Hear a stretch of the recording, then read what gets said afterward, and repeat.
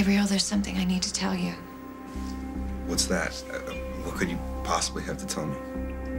The truth. My mother and I are just as much to blame for everything you've been through as your father is. Liberty. Mom, what's going on? Something's happened. You're not gonna believe this. Mom, what is it now? Gabriel's awake. Oh, thank God. And when he woke up, the first thing he said is that Craig is responsible for what happened to him. Wait, that doesn't make any sense. I'm sorry, but I don't understand. Does he not remember the fight that we had before the fire? He remembers. But he also remembers waking up after you hit him, and he says that Craig was there, and he's the one who knocked him out before he set the fire. What does that mean? It means this is over, sweetheart. You're coming home.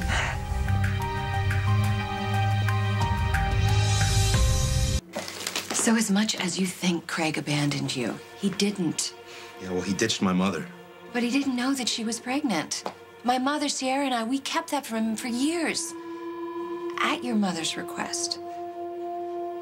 Gabriel, I am sorry. More than I can say. But it's the truth. Craig used my mother, and he dumped her and never thought about her again. I can tell that you loved her very much. And you feel very protective of her, and that's admirable. Any mother would be proud to have a son like you. But here's the thing. In a relationship, stuff happens, and then it's kind of up to the two people in the relationship to decide whether or not they want to forgive each other or not, you know? Well, she never even had the chance to think about that. I am sorry. I mean, they said the cancer killed her, but I think she had a broken heart. And you blame Craig for that. I always will. Why are you here? Why do you want me to forgive him? You may always blame Craig for what happened to your mother, and that's your right. But I will always blame myself for not giving him the chance to make it right with you. Okay, so what are you gonna do? I'm gonna try to make it up to you. Yeah, how could you possibly do that? I can help you, Gabriel. But you have to let go of your pride and let me. He's all yours. Margot. No, I'm done, Craig. I'm gonna go talk to the district attorney. So this is how it ends for us? You did this to yourself. Look, are these really necessary? Oh, I think they are. And if I didn't think I'd end up under the bright lights of IA, I'd hang you out the window with shackles on your ankles. Look, I know what you think. You've heard, Jack. So Gabriel wakes up, he points a finger at you, and he's the one who's lying? Yes. So you didn't try to pawn off what you did on my son? Gabriel has it in for me. He's king. He came to town with a vendetta against me. But you know this already. You're the one who's the victim in all this. In a word, yes, I am. So when you tried to feed Parker this baloney about him being responsible for trying to kill someone, specifically your son, you were the one who was hurt in all this, right? All I can tell you is that Gabriel is lying. He's made this whole thing up. Well, what else would you tell me, Greg? Look, I know you'd think that about me. You almost ruined Parker's life. You almost killed your own son. And if I could, I'd kill you myself. You lousy son of a bitch.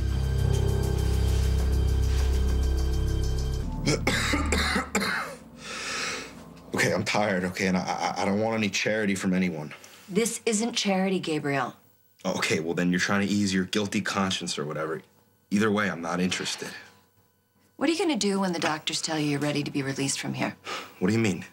You are facing blackmailing charges, and you're gonna have to fight them, and you are going to need a place to stay during that. I have a place. The Lakeview?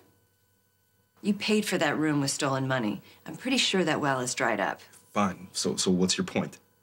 I want you to stay with me and my family. Are you serious? I mean, I'm a blackmailer, remember? You really want me around your kids? I don't think you're a blackmailer, Gabriel. I think you were just trying to get close to your father. It's just a backwards way of trying to create a relationship. Why are you doing this? I owe you. Look, I've got a huge house.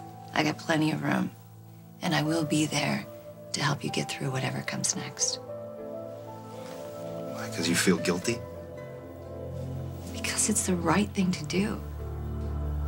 Now rest up. Feel better.